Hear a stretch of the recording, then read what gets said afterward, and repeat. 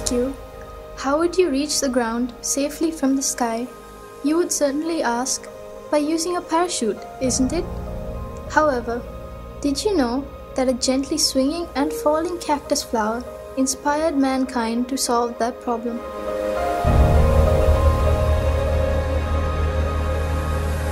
Comparing the products that have contributed to the developing the field of technology, nature's products, such as plants and creatures, are significantly advanced in their own aspects.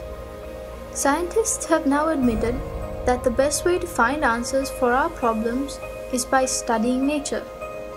This unveiling of micro-secrets in nature to produce new creations is called biomimicry.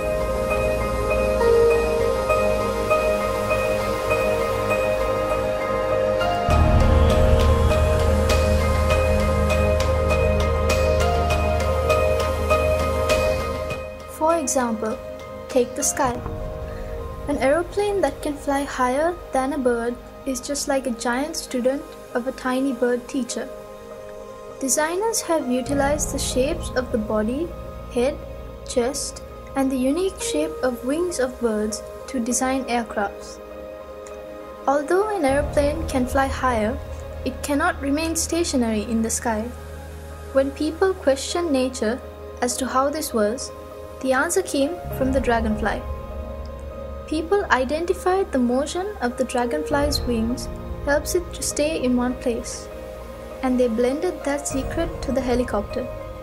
Taking one step ahead, the newest aim of scientists in Florida University is to study the flight of insects to develop an aircraft smaller than 6 inches, which can be used in warfare.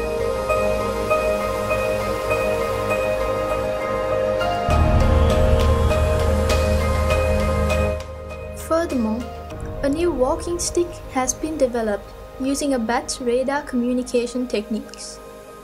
This helps people with impaired vision by detecting obstacles on roads and informing the user well in advance using radar technology.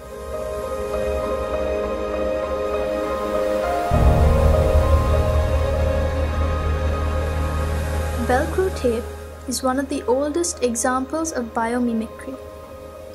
Velcro tapes are common in things that we use daily, like clothes and bags, and it is designed by studying the seeds of sticky grass. Though people see these seeds as a nuisance, Mr. George Mistral founded a business worth millions in 1951 simply by observing the seeds clinging to his dog's fur. He studied how the tiny hooks of these seeds cling to fur, fabric, and leather.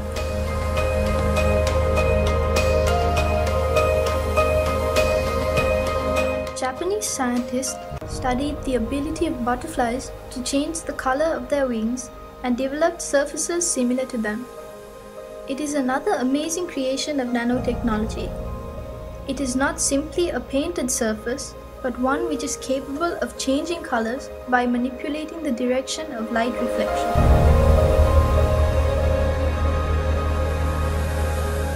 Though not yet seen in our country, you may have come across it in the media. The high-speed electric trains or bullet train that are commonly used in countries such as China and Japan.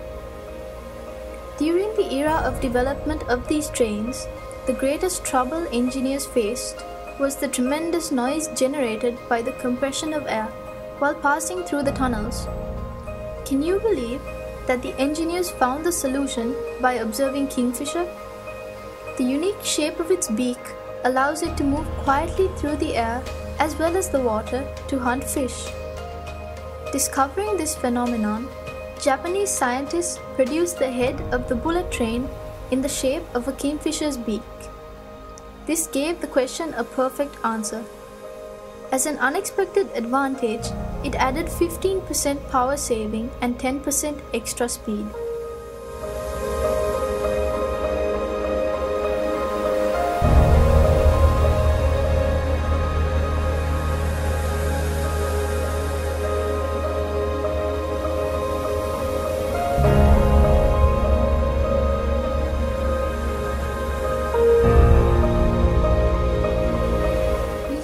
More interesting lessons from the dwarf termite. This is not about their unity, but the nest. The dwarf termite is capable of creating architectural air vents to keep their nests cool.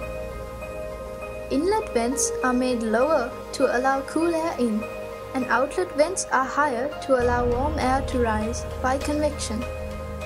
People have utilized the secret of dwarf termites to build mega buildings. You shouldn't be surprised if we call them termite nests.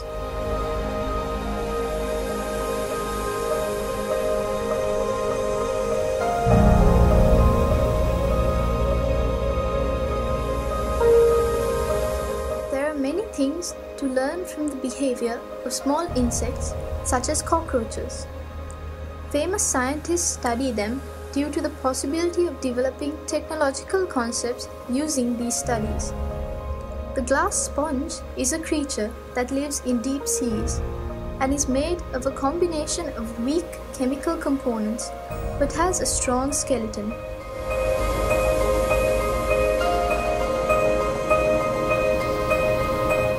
Some might be troubled by the dwelling of pond skaters on the surface of water, and another might be puzzled by the contribution of a shark's rough skin to its speed.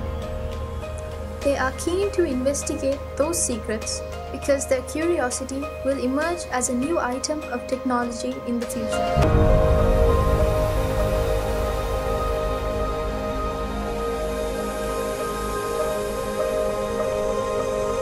These few examples out of thousands of biomimicry applications have been brought to your attention because you too are capable of contributing valuable ideas to developing the field of technology.